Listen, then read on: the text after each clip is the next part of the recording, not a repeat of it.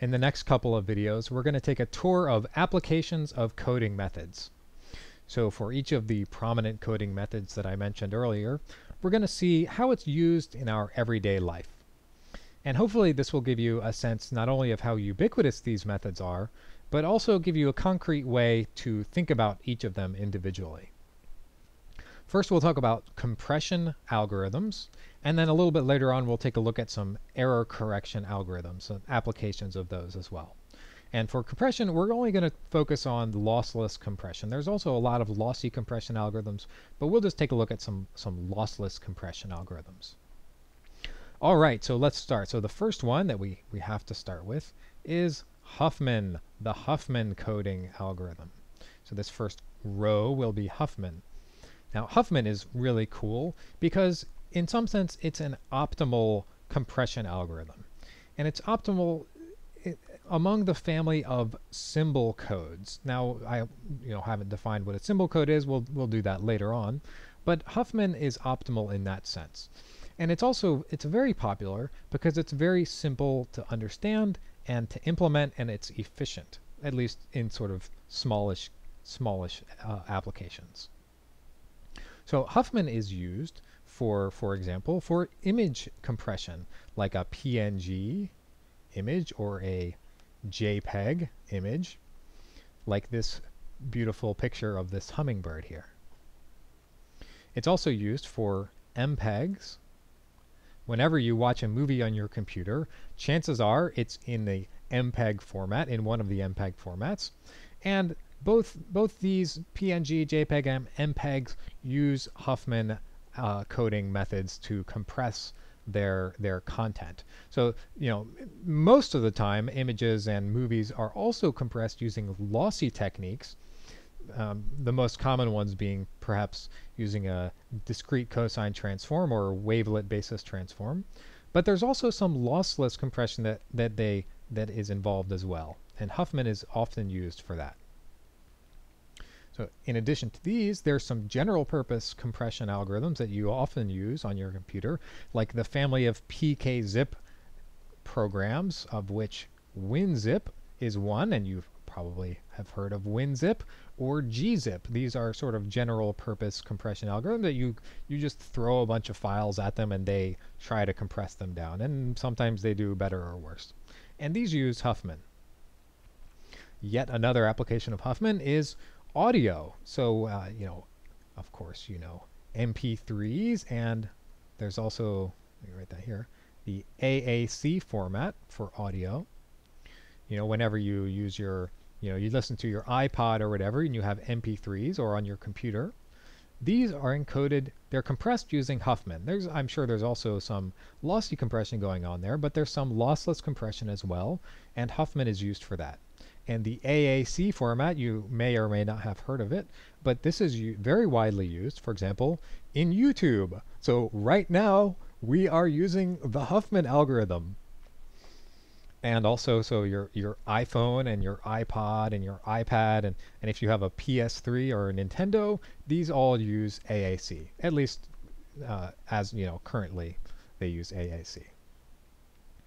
All right, so that's Huffman. Very cool. And I said that it was an optimal symbol code, so that's kind of nice. But there may be cases. So if it's optimal, why would we need anything else? Well, it turns out that in fact, sometimes a symbol code is not the best thing to use, and so an alternative method, which is often very, very much better than Huffman, is arithmetic coding. Arithmetic coding. And arithmetic coding is a beautiful technique. It's just really, really nice for a couple of reasons. One is that it scales up better than Huffman in a certain sense. It originally had some computational complexity issues, but those seem to have largely been overcome. And also another barrier to the use of arithmetic coding was some intellectual property restrictions, since IBM had a bunch of patents on it and stuff. But now it seems like those patents are expiring, and the computation has gotten people have done good work on it to get it more efficient. And so arithmetic coding can do much, much better than Huffman. And so I think it has a very, very bright future. So some applications of arithmetic coding would be also, it's also used for image compression. It can be used for JPEG and also the JBig format. Usually people use Huffman currently for JPEGs because of the patent restrictions and all, but probably arithmetic will start being used more in the future. And the same goes for MPEGs. If you watch MPEGs, they can use arithmetic coding. It's in the one of the options. Skype, so Skype, if you use Skype, or if you use any sort of video, pretty much any sort of video teleconferencing technology, or many of the video teleconferencing technologies, use arithmetic coding. And another application is Flash. So if you go on a website and it says, loading Macromedia, well, I guess it used to be Macromedia Flash, now it's Adobe Flash, then that uses arithmetic coding. So here we talked about WinZip and gzip as sort of general purpose compression tools, and there are also some general purpose compression tools that use arithmetic coding. PPM is one such algorithm, and also there's an algorithm, actually a family of algorithms called PAC, and these actually can get much greater compression than WinZip and gzip, the sort of off-the-shelf guys. These are a little bit more high-end in some sense. I mean, they're like, this one's free, but they take a little bit more computation, but they can get significantly greater compression, especially this PAC. In benchmarks, this one tends to do by far, well, at least the best. And one more application here, the Deja Vu format. It's similar format to PDFs. It's used for documents and things like that. This Deja Vu format uses arithmetic coding, and it's really nice because you can get significantly smaller file sizes for large things like textbooks and stuff like that, electronic copies of textbooks. And the Deja Vu software is also just really nice to use because it's very fast and stuff. Okay, so those are Huffman and arithmetic coding, and our last little example in the lossless realm is Lempel-Ziv. Oh, if I can spell it. Lempel, apparently not. Lempel-Ziv. So Lempel-Ziv algorithms have been around for quite some time. Not as old as Huffman. Huffman was in the early 50s. Lempel-Ziv has been around since, I guess, around the mid to late 70s, 77 or so. And Lempel-Ziv was perhaps one of the most widely used lossless compression algorithms because it was shipped with the Unix sort of systems, and it has some nice properties in that it's a so-called universal code. So pretty much for pretty much any given content, Lempel-Ziv is asymptotically optimal in a certain sense. And that's probably not why people actually use it, though. People actually use it because it's rather efficient and it's rather simple to implement. And it also tends to work quite well for the types of files that often show up on computers. So this is a fairly popular general purpose sort of compression program, and it's used for PNGs and GIFs. So PNGs also use Huffman, and I think they actually use a combination of Huffman and Lempel-Ziv. So here's PNG, and here's an example of a GIF.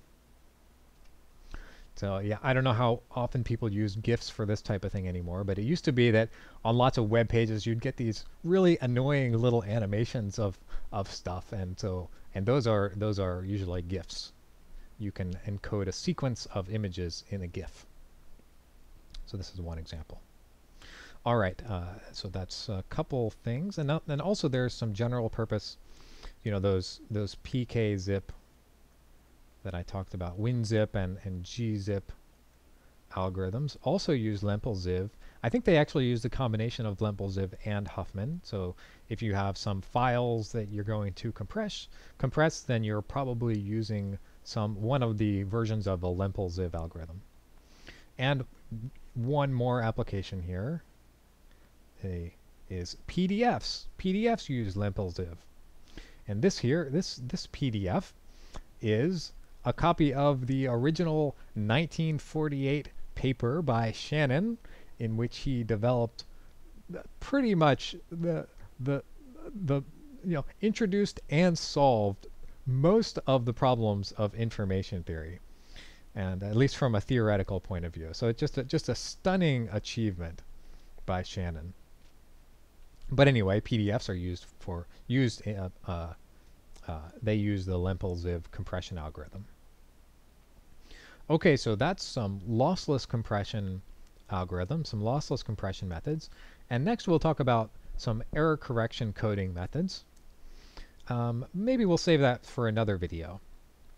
So I should mention that I got all these images from various places like Flickr and Wikipedia and stuff like that.